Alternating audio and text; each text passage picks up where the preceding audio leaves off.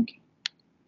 So maternal collapse, it is basically an acute event involving the cardiorespiratory system and the CNS, resulting in reduced, so it involves two systems, CVS and CNS, resulting in reduced consciousness or absent consciousness level and potentially cardiac arrest and death. And this duration is important. So maternal collapse, when do you say? If it occurs, if this reduced or absent consciousness occurs during the pregnancy and up to 6 weeks after birth. Okay, so this is important. Then what are the most common causes? Most common causes for collapse are vasovagal attacks, epileptic seizures, and hemorrhage. Okay, so these are the three most common causes of collapse. Then what are the other causes? So we have 4H and 4T to remember the causes. H, the first H stands for hypovolemia, which could be because of any reason like hemorrhage, bleeding, spinal neurological or septic shock. Then second H is hypoxia. So hypoxia is generally because of the cardiac conditions like pericardial cardiomyopathy, myocardial infarction, aortic dissection, large vessel aneurysm. And in fact, this is an important recall question. So overall or most common in that, there are two types of causes of maternal death, which we will also be studying when we'll be talking about maternal death in future classes. So there are direct causes and there are indirect causes. Direct causes are the ones which are related to the pregnancy. So that has occurred like preeclampsia, thromboembolism. So these are direct causes. And indirect causes are the ones which were already existent in the patient, but they have aggravated in the pregnancy. So like this cardiac disease, iron deficiency, anemia, or any neurological disease, asthma. So these are indirect causes. Okay, understood? Yes, ma'am. So most common indirect cause is cardiac disease and most common direct cause is thromboembolism. These two things you should remember. These are the causes of maternal death, most common causes of maternal death. And most common causes of collapse, I've told you, they're either vasovagal attacks, epilepsy, or hemorrhage. So these are the three most common causes of collapse. Then other things include hypo or hyperkalemia, hyponatremia. So hyponatremia, particularly of course when you're using oxytocin because it causes dilutional hyponatremia. Hypothermia, which is because we have good temperature control in the ward, so it is very unlikely. Then other causes include the 4Ts, which include thromboembolism, which is the most common direct cause of maternal death. It could be because of amniotic fluid embolus, pulmonary embolus, air embolus, or myocardial infarction. Then it could be because of the toxicity. Toxicity could be because of, it could be local anesthetic toxicity, magnesium toxicity, tension pneumothorax following trauma or suicide attempts. Then tamponade following trauma and suicide attempts. Then eclampsia and preeclampsia, which includes intracranial hemorrhage. And the characteristic of eclampsia and epilepsy both is collapse plus fitting. The patient throws fits. Okay. So incidences, various causes of maternal collapse. So as you can see here, hemorrhage is the most common cause with an incidence of around 6 in 1,000 pregnancies. Other causes include cardiac arrest. The incidence is 1 in 36,000 maternities. Amniotic fluid embolism, it is even more rare, 1.7 per 1 lakh maternities. Severe perioperative obstetric anaphylaxis with an incidence of between 1 and 3.5 per 1 lakh. Then this question, I've already told you if you want to attempt it.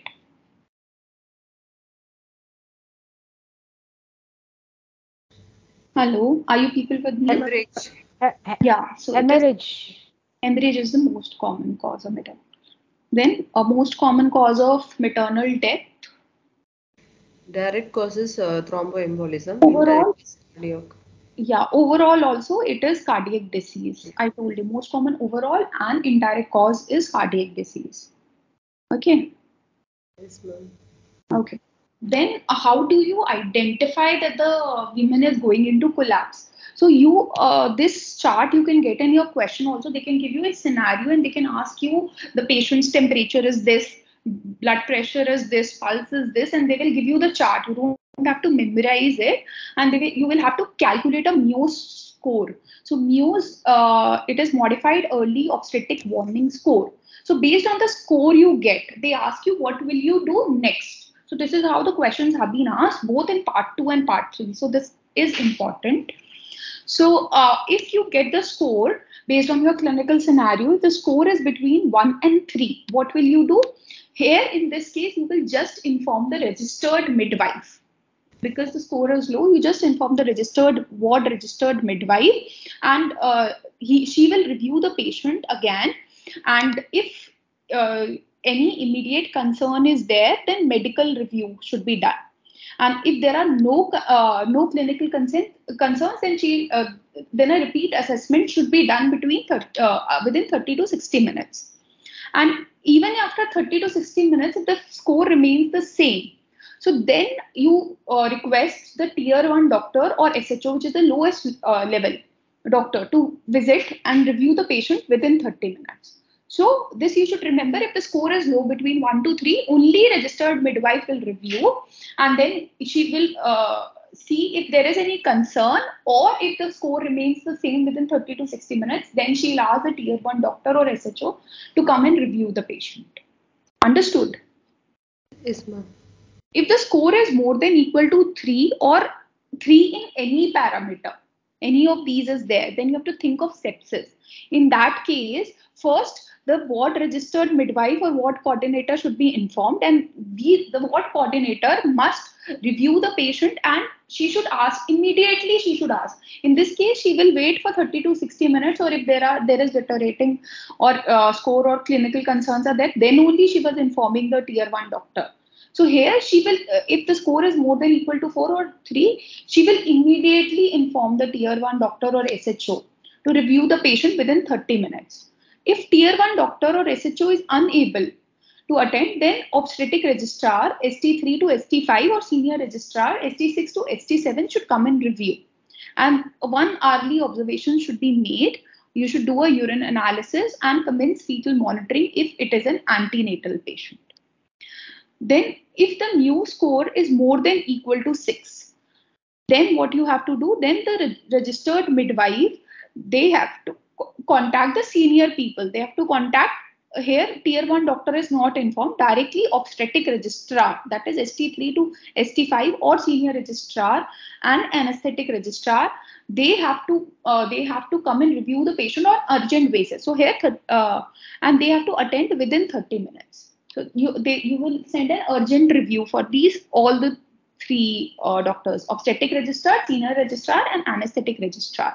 If the doctors are unable to attend, if or any of these are unable to attend, then consultant obstetrician on call and 4th on call anesthetist should come and attend the patient. Doctors to review and record management plan in the notes, and in case if they recognize it as an emergency, they have to contact recognize and respond team. The number is 4 times 4. If this was about mu score more than equal to 6. If, however, the patient is deteriorating further or fails to respond to the treatment that has been given, then you have to seek an expert help. Then urgently you have to call the consultant, obstetric consultant and obstetric anesthetist. And if there is an emergency, then you have to call 4 times 2 and state the emergency and ask the obstetric emergency team also to come. And if the fetus is also compromised, then you have to also contact neonatal emergency team. Okay, so this is the next thing is just the same. If the help is needed urgently, if the patient's condition continues to deteriorate, then you have to call emergency, which is 4 times 2 cardiac arrest call. If critical care medical team review required, then you have to call this number 0012. So these are the numbers you should remember, and this kind of questions can be asked in your scope.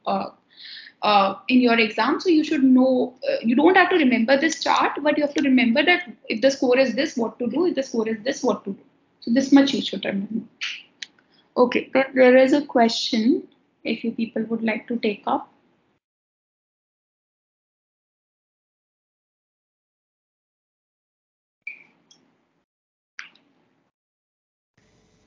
Symphysis pubis dysfunction.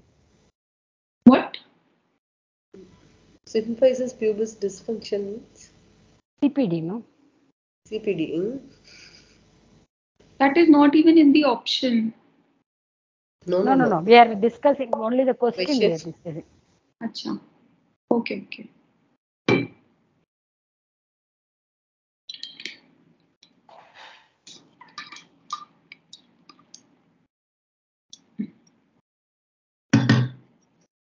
Amniotic fluid embolism, ma'am.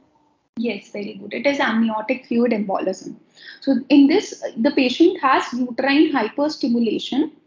The symptoms set in after she has been delivered by cesarean section, and she has symptoms of shortness of breath, and she's cyanotic. Her pulse rate is this. So basically, amniotic fluid embolism, it sets in after delivery, and the patient has respiratory distress and this by characteristic bilateral ground glass appearance with impaired coagulation profile. So this is how the X-ray of amniotic fluid embolism looks like. So what is amniotic fluid embolism? The incidence of it is 1.7 per 1 lakh maternities, which is quite low. And paternal mortality rate in these cases is 67 per 1,000 total births. Why does it occur? It occurs due to complement activation. And the diagnosis is clinical based on the clinical findings. Clinical findings will be the patient collapses during labor or birth, usually within 30 minutes of birth, in the form of acute hypotension, respiratory distress, and acute hypoxia. There might be profound fetal distress, seizures, and cardiac arrest. So these are the symptoms which can present. Ma'am, how is it seizures occurs, ma'am? Because of the hypoxia. Okay. Then there are various phases of amniotic fluid embolism. So initially, pulmonary hypertension develops because these amniotic fluid embolus, they go to the lungs through the circulation. So which may develop secondary to the vascular occlusion either by debris or vasoconstriction. This often resolves. However, if it fails to resolve, then it results in left ventricular dysfunction or failure. Then in later stages, coagulopathy develops, often giving rise to massive PPH. These are the phases. Then how do you manage these patients? So the treatment here is supportive rather than specific, as there is no effective therapy. You have to involve early the senior experienced staff, including obstetrician, anesthetist, hematologist, intensivist, is essential to optimize the outcome.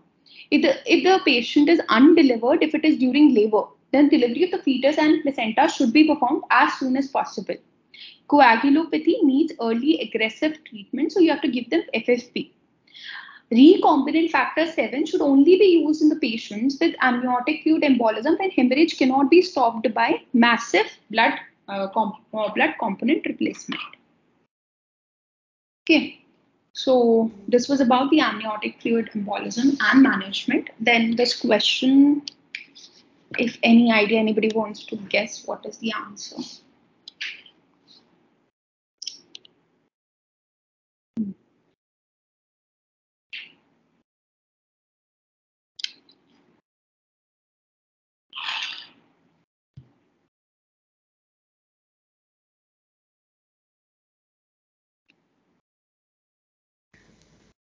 I don't have idea.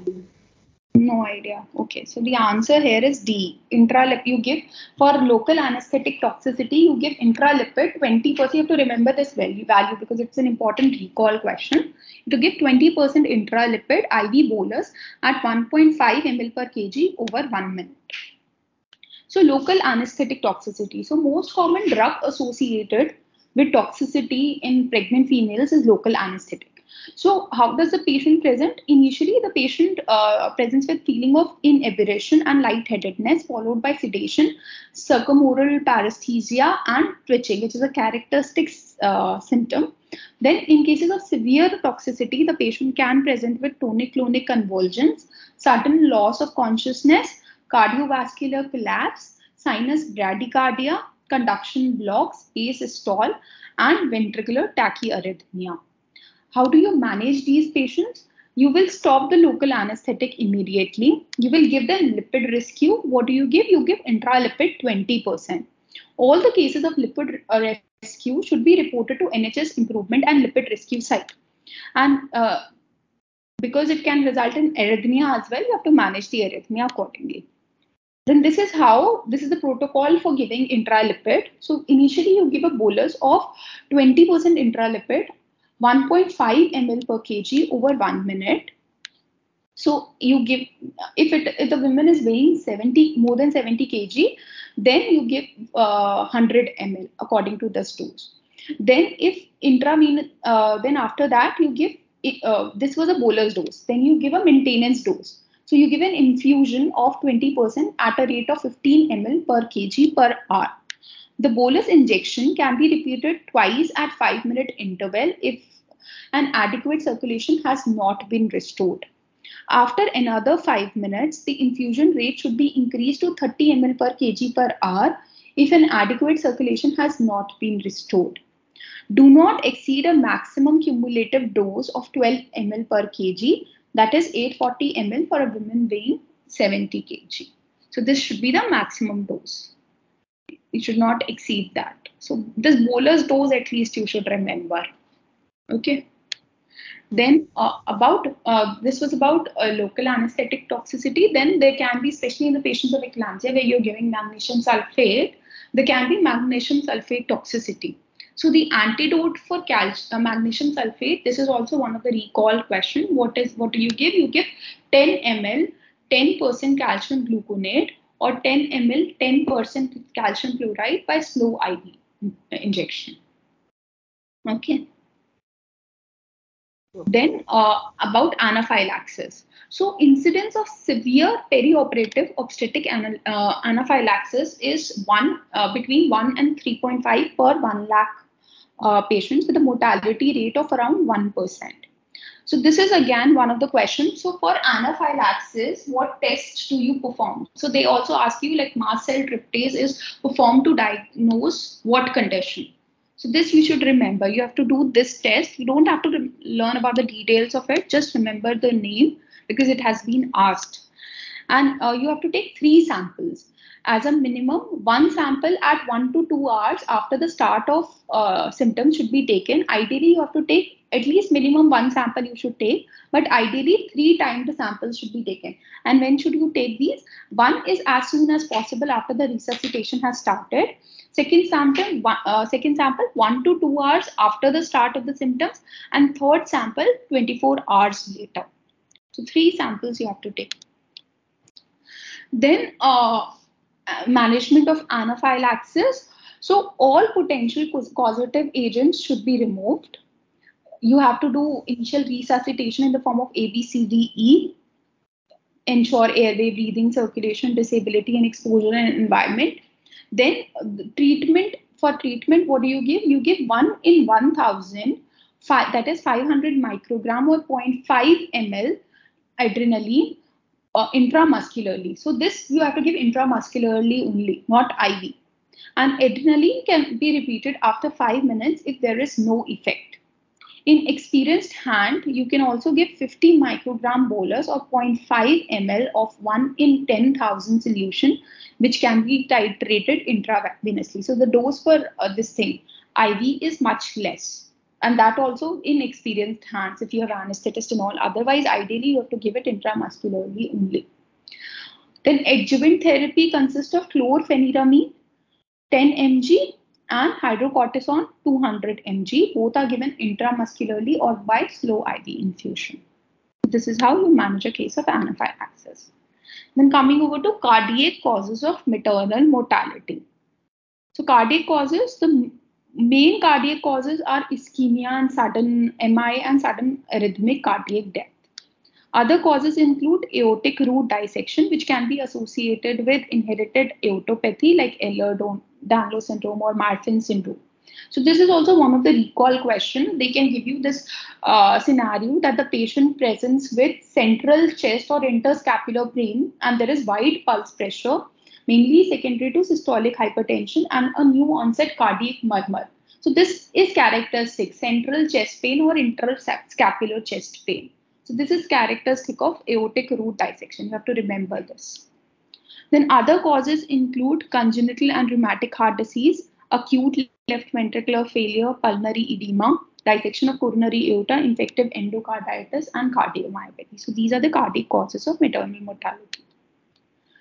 Then coming over to obstetric sepsis. So most common organisms which are implicated in obstetric sepsis are streptococcal group A, B, and D. Other organisms are pneumococcus, E. coli. So we have a sepsis 6 bundle. So according to it, within 6 hours, you have to do some set of things. So if the patient, you recognize the patient of sepsis, what all things you have to do. This table is very, very important. Multiple times has been asked, questions have been asked on that. So first, within 6 hours, you have to send serum lactate.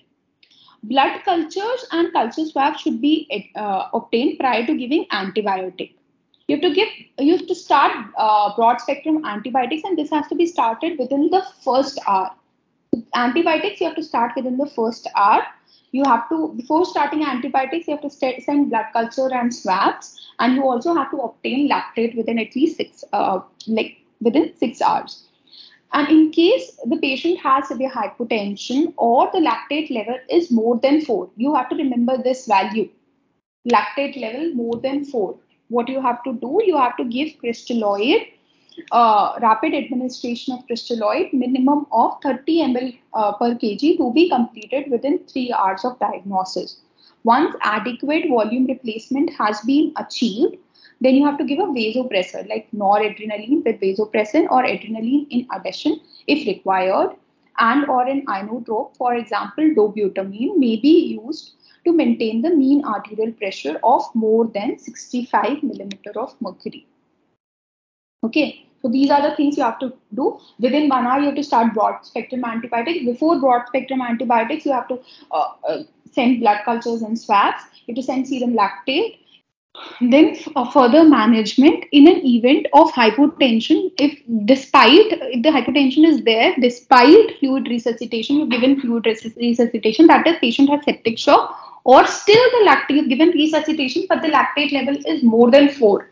So this, they ask you a question, what lactate level indicates sepsis? So it is more than 4 millimole per liter.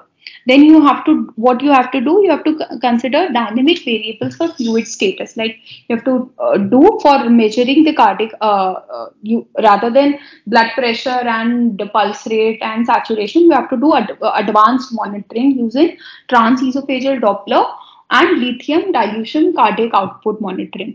These are preferred to static variables like CVP or pulmonary artery occlusion pressure, and the use of CPP alone to guide fluid resuscitation can no longer be justified.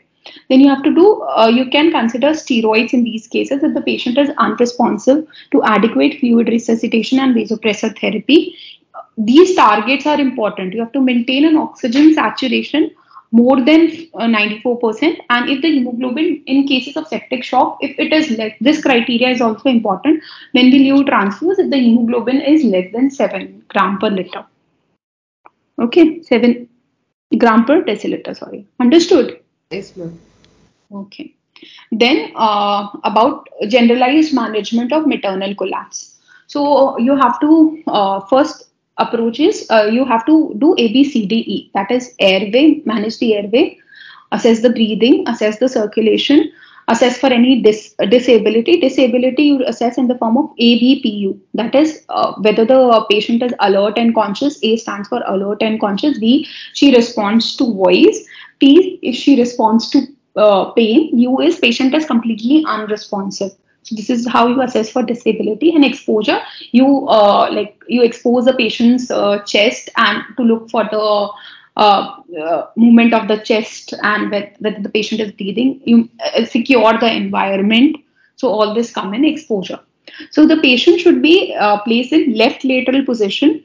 Breathing and carotid pulse should be assessed first, and ABPU response should be assessed. Should be undertaken as an alteration of consciousness, can be a sign of critical illness. If the patient is pregnant, you have to assess for the fetal well-being, which you do only after stabilizing the mother, after doing ABCDE. Then only you assess for the fetal well-being. That comes the last. So mother is always the priority in cases of maternal collapse. Then this is how you manage. You ensure a safe environment. You stimulate the patient.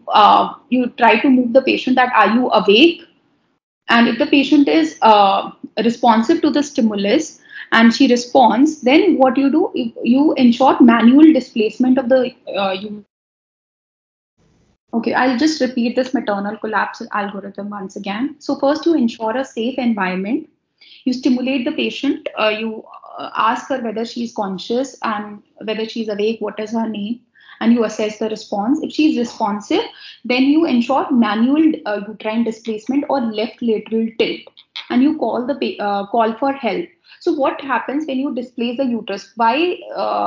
One of the reason for this collapse is aortic compression. So as the size of the uterus increases, it compresses the major vessels, aorta, and then it decreases the also it decreases it decreases the cardiac output, and that is the reason. So when you displace the uterus, so that compression is relieved, or when you ask the patient to lie on left lateral position, that compression is relieved. So that's what you do. You call the patient for help. You assess breathing, pulse rate, blood pressure, and fetal heart rate. Regularly assess using News chart. Identify the cause of collapse, and accordingly you treat. This is when the patient is responsive. If the patient is not responsive, then what you do, you shout for help and call the resuscitation team. So a first step is always you call for help. Then you assess, then comes A, B, C, D, E. You assess for airway. So you see if there is any obstruction. So you do head tilt, three things you do: head tilt, chin lift, and jaw thrust. So this will open the airway. And then after opening the airway, you assess for breathing. And for how long do you assess? Only 10 seconds. So look, and how do you assess for breathing? You look, listen, and feel. You look for the chest movements, you listen the breath sounds, and you feel for the air coming out through the nostrils. So this is how you assess breathing. If you see that the patient is breathing normally, then turn her into recover position. Check check that help is on the way. Again, you assess the breathing, pulse rate, blood pressure, fetal heart rate. Regularly assess using News chart. Identify the cause of collapse and direct treatment. So this remains the same. Then if the patient is not breathing, then you have to start CPR immediately and ensure manual uterine displacement or left lateral tilt. Then you should go for, if the patient is not responding, there is no breathing, and after assessing breathing also, you should consider for early intubation. And the airway, why early intubation? Because the airway in pregnancy is more vulnerable because of increased risk of regurgitation and aspiration. So because of the progesterone, there is this upper esophageal sphincter is very lax, so there is chances of contents to aspirate. So that's why you have to consider for intubation. And they also ask this specifically, what kind of tube will you use? So you use cuffed endotracheal tube for intubation. You do not use non-cuffed, and you do not use supraglottic devices because they do not protect against aspiration. So you use cuffed tube for intubation, and then in case intubation fails, then you try to, with bag and mask only, you try to maintain the oxygen, you call for help. Then you can think of supraglottic devices or tracheostomy, that is front of neck access. Okay. And in case while you are assessing breathing, if it is gasping or agonal breathing, it doesn't mean that the patient is fine. It is a sign of dying rather than life. So gasping is not a good sign. Okay. Then you start, if there is no breathing, you immediately start CPR. So this is also another question. They ask you, what is the rate of CPR in adults and children? So neonates, I'll be telling you later.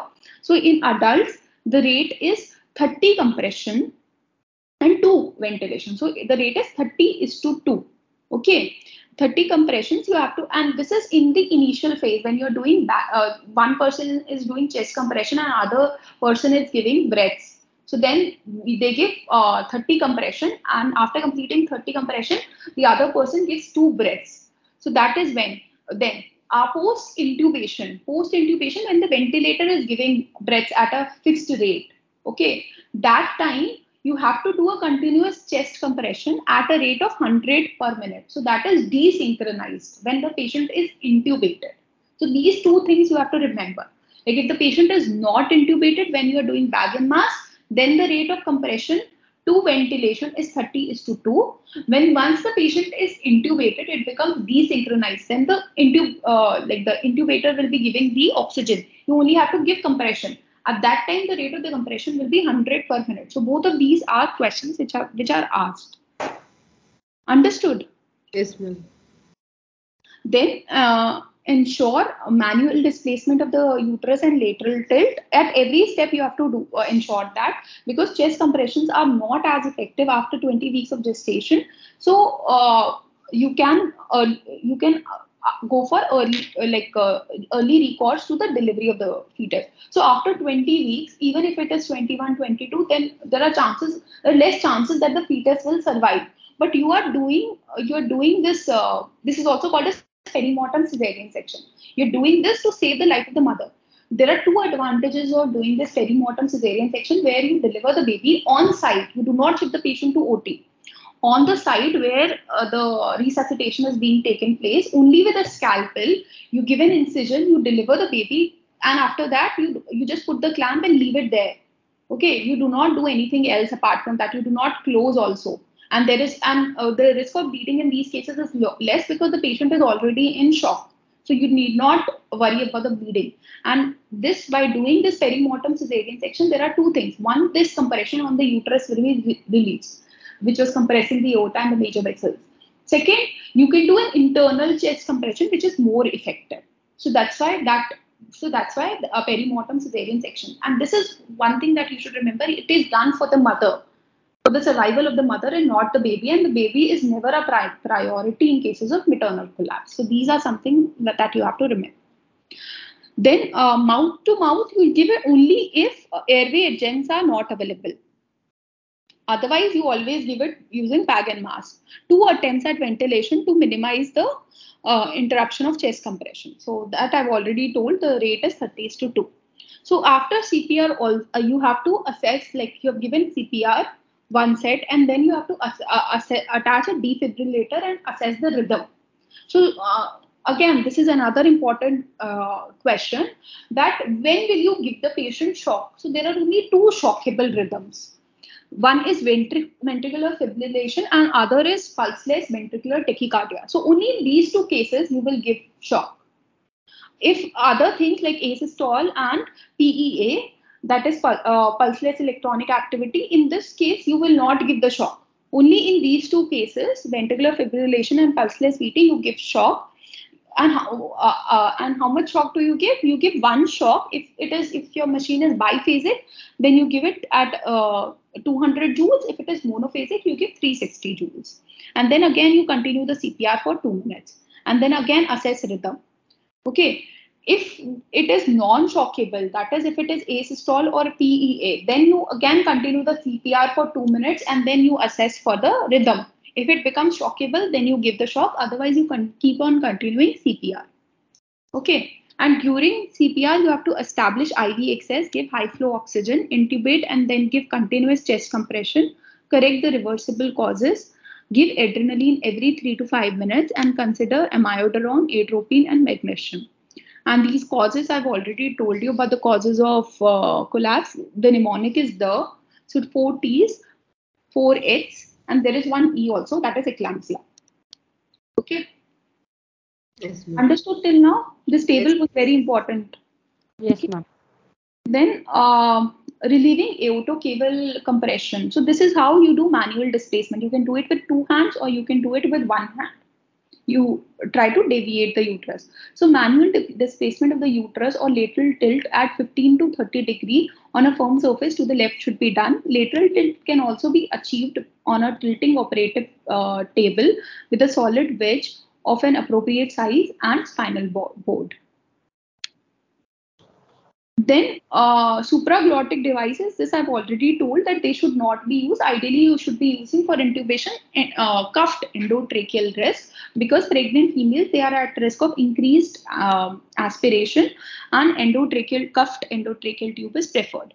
Why this is happening? Because of the physiological changes in airway such as hyperemia, hypersecretion and edema, which lead to increased fragility of the airway mucosa, causing bleeding and difficulties in visualization during intubation. So then coming over to chest compression. So I told you have to do 30 compression followed by 2 rescue breaths. And how you have to give the chest compression, the position of the hand should be on the center of the chest. And you have to, the direction should be perpendicular to the chest wall. You have to go 5 to 6 centimeter deep, and the rate is 30 is to 2. Post intubation, the rate should be 100 to 120 per minute.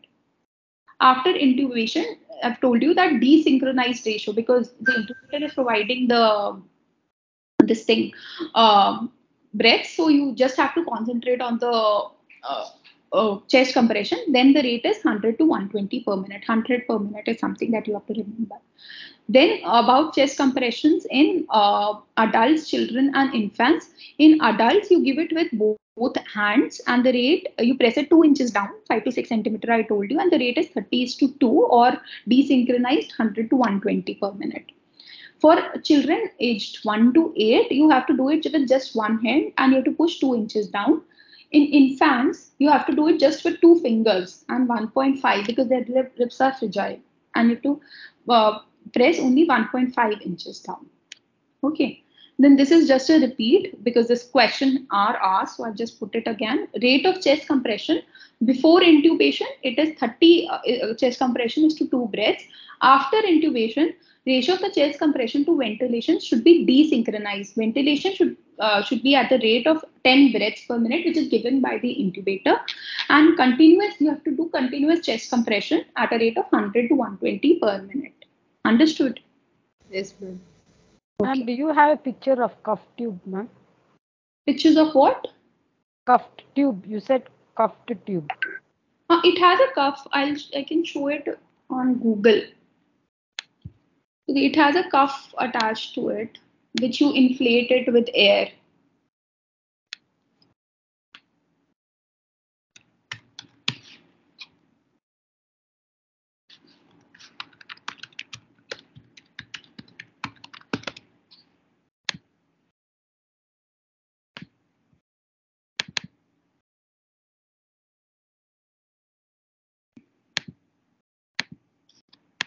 So see, so this is an uncuffed, where there is a cuff which you inflate, which seals the airway, so that the contents from the esophagus don't go into airway. So this you inflate it with the air. Okay, this is cuffed. This is uncuffed, where there is no. Okay. Nowadays we are not using uncuffed tube. We are using only cuffed tube. For GA, we use it, ma'am. Sorry. For general anesthesia. Also, we are using cuffed only nowadays. We are not using cuffed. Okay. So then this is the cuff. Yeah. Yes. I got it. Okay. Thank you, ma'am. Okay. Then defibrillator. So how do you use the defibrillator? First, you turn on the device. Then you expose the patient's bare chest, including bra. You apply 2 electrodes. So there are 2 adhesive pads which are applied, red and blue, on the person's dry skin. After that, you assess for the rhythm. Make sure if the patient, if it is shockable, then only you give the shock. Shockable are only 2, ventricular fibrillation and pulseless VT. Then you decide for the shock, and you make sure that you ask the patient to all away. You ask so that everybody gets away and no one touches the person as AED delivers the defibrillation shock, and continue. Once you have given the shock, you again give CPR for 2 minutes. Okay, and then again you assess the rhythm. The same setting should be used in a pregnant female as in a non-pregnant adult, as there is no change in thoracic impedance. Adhesive defibrillator pads are preferable to the defibrillator paddles. So you preferably use pads rather than paddles. And the left pad should be applied lateral to the left breast. Okay. Then defibrillation, you always assess rhythm. If it is shockable, I told you, shockable are two, ventricular fibrillation and pulseless PT, you give a shock. You give only one shock at a time. How much do you give? 200 joules biphasic if it's biphasic. If it's monophasic, 360 joules. And then after that, you continue CPR for 2 minutes and again assess rhythm. If it is non-shockable, that is asystole or pulseless electrical activity, then you immediately you again switch. You do not give a shock. You give CPR for 2 minutes and assess rhythm. Okay, understood? Yes, ma'am. Okay. Then when should you discontinue the resuscitation?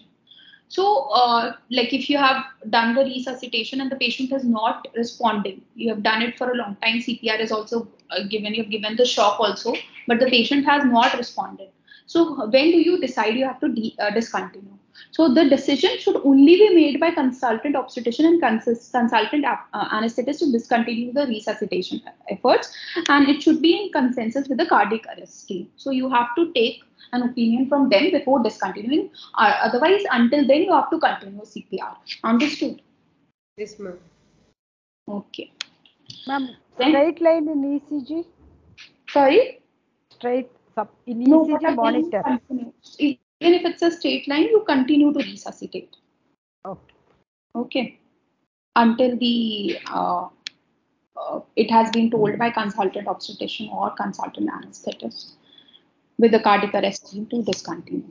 Then this Okay. question.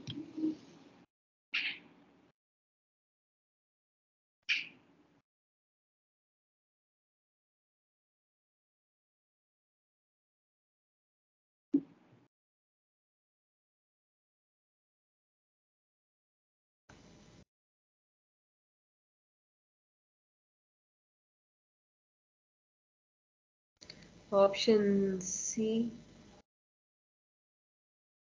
No, here, no. Option C. Any Option other? D. Yes, Because we are saving the mother only. yeah, so you need not check for fetal viability. So perimortem cesarean section is a very, very, very important topic. You get questions almost every year on this topic. So I'll just go through the options. One, if an epidural is not cited earlier, general anesthesia is used. So this is wrong. You do it without anesthesia. You do it, you need not ship the patient to OT, you do it at the place where the resuscitation is being taken place, whether it is in the ground or whether it is in the ambulance or whether it is in the ward. So you do it there and you just use a scalpel and the clamps to clamp the cord. You just deliver the baby and leave it there. You do not go on resuturing. Okay, so you do not require any anesthesia for that because patient is collapsed, she will not have any pain.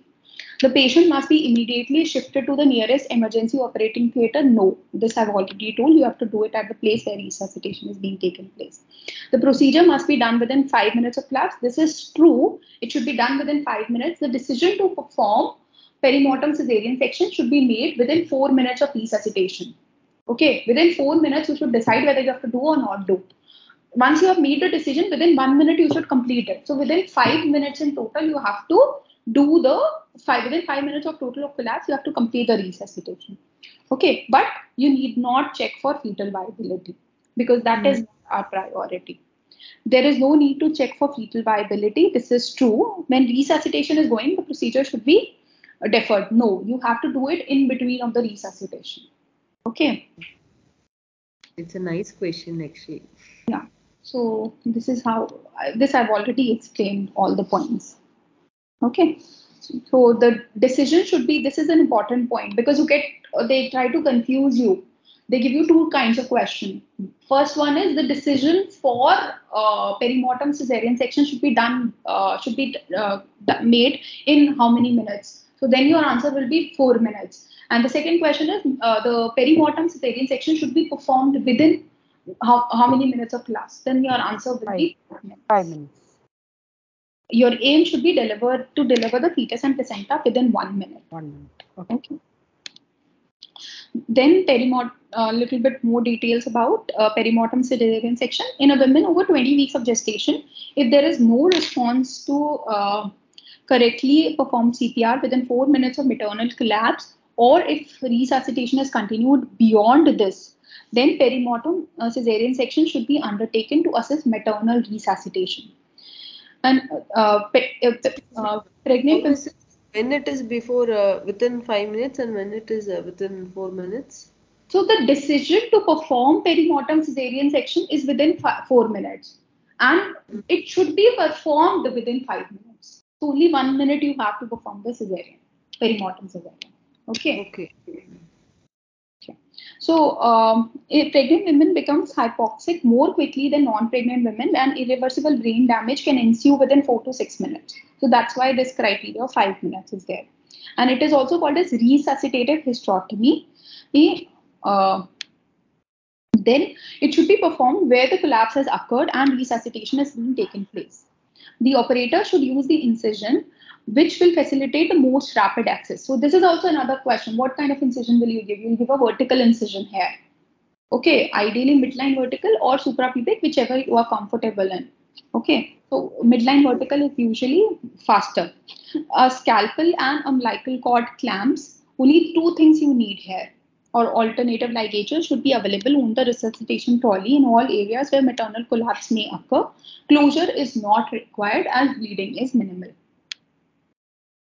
Then what are the advantages of doing perimortem cesarean section? Closure is not required, please. Because you have to focus on the research. At that time, you need not. Once the patient is awake, then you can check the patient and do to OT and do closure. Okay, okay. So yeah, not immediately. Okay. Because you just have 1 minute for that.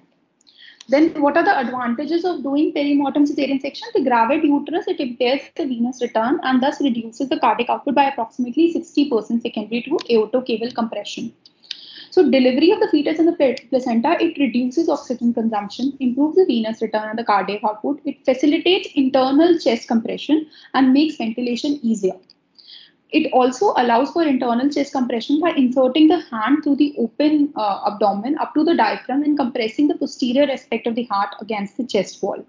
This improves the cardiac output beyond that is achieved in closed chest compression. Okay? Yes, ma'am. Yes, ma'am. Okay. So at less than 20 weeks of gestation, there is no proven benefit from delivery of the fetus and the placenta. Perimortem cesarean section should be considered as a resuscitative procedure to be performed primarily in interest of maternal survival.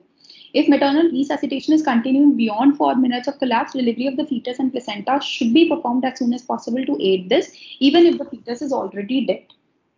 And it has been seen after perimortem cesarean section, 69% rate of infant survival is seen if it is performed within 5 minutes. So this is again one of the questions. So up to 70% can infants also survive. Okay.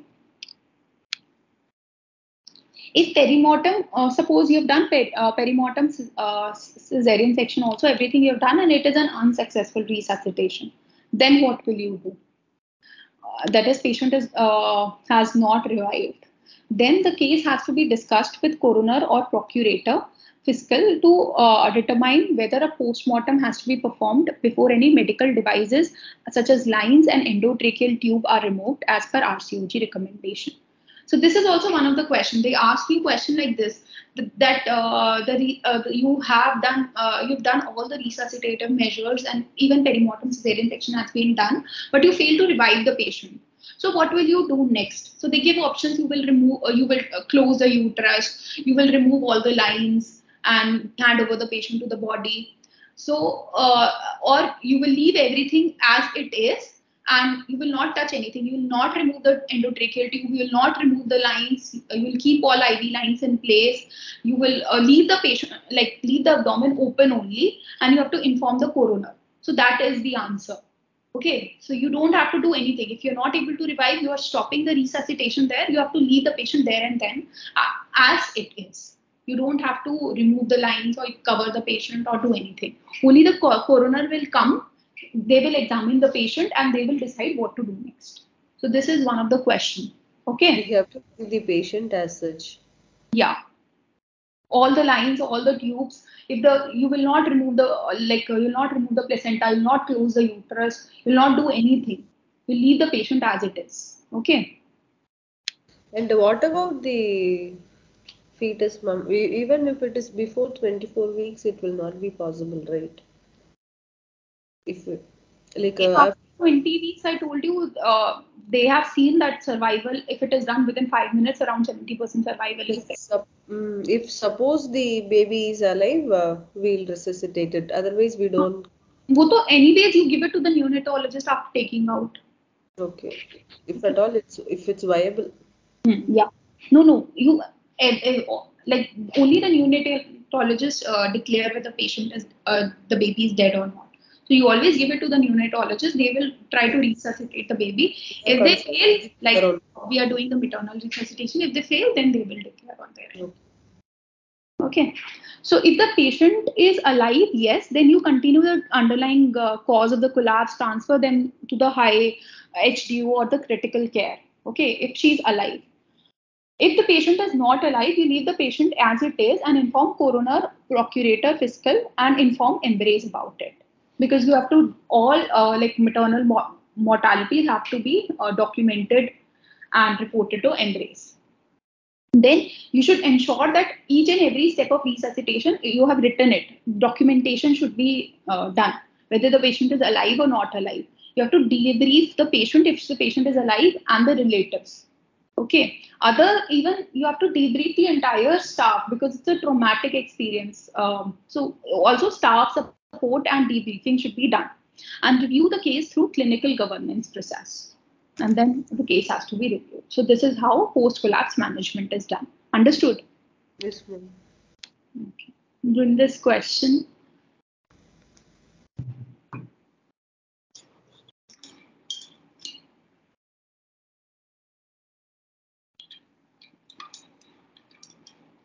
Induced at 2 weeks postpartum.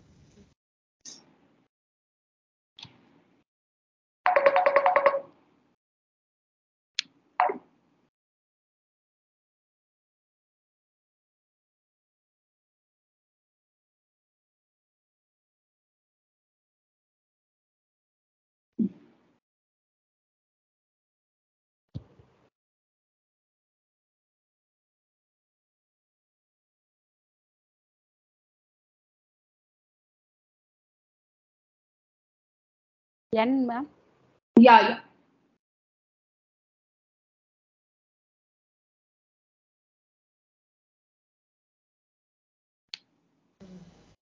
You're attempting, Dr. Gori? Yes, ma'am. Tell me, what is your answer? N, I said N. N. Okay. Or A, call for help. It should be call for help. The first step is always in resuscitation. Call for help. Call for help. Okay. Yeah. So the answer is call for help. Then next question.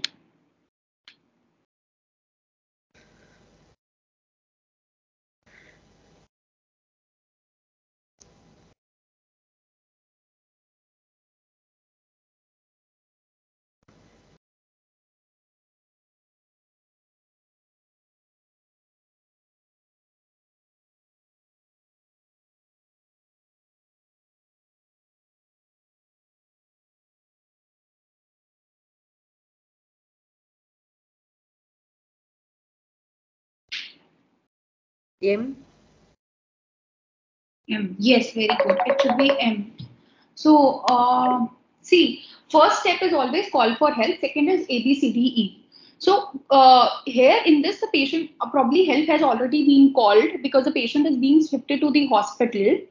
Okay, so that means patient is already reaching at the site. After that, after call for help, the second step is you secure the airway, you assess breathing circulation. So the answer should be M here. The next question.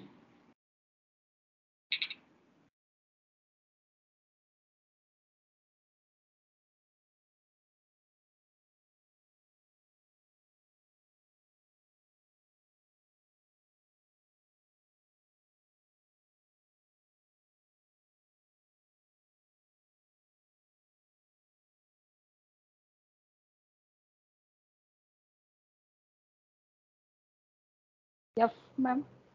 What? F. F. Yes, you have to do supportive care. So because here first is call for help, A, B, C, D, E, because here resuscitation is already done. So that means A, B, C, D is done and now she's revived. Now you're planning to transfer her to the hospital. So where will you transfer? You'll transfer her to high dependency unit. You'll give hydration and give support care and treat the cause of collapse, whatever it is. Okay. So then this question, this so you can just guess.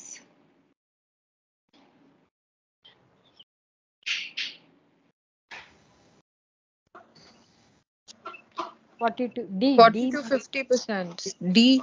D. It is C, 30 to 40. Okay. So aortocable compression. So aortocable compression, it significantly reduces cardiac output from 20 weeks of gestation onwards and the efficiency of the chest compression during resuscitation. And gravid uterus, why this occurs? It basically gravid uterus, it reduces the venous return in supine position. As a consequence, cardiac output is reduced by 30 to 40%. How can you prevent it? It can be reversed by turning the patient to left lateral position. Then this was about the collapse. Then after post collapse, what all you should do, what are the clinical governance points? You have to ensure adequate documentation, which is essential for all maternal collapse cases, whether or not resuscitation was successful. And you have to do an incident reporting for these cases. So this is important, where you have to do also, there are many other things which I'll be telling you in future, like there is shoulder dystocia, where again you have to do an incident reporting. You have to prepare an incident report. So all cases of maternal collapse should generate a clinical incident form, and the care should be reviewed through the clinical governance process. All cases of maternal death, they should have to be reported to Embrace UK. Okay.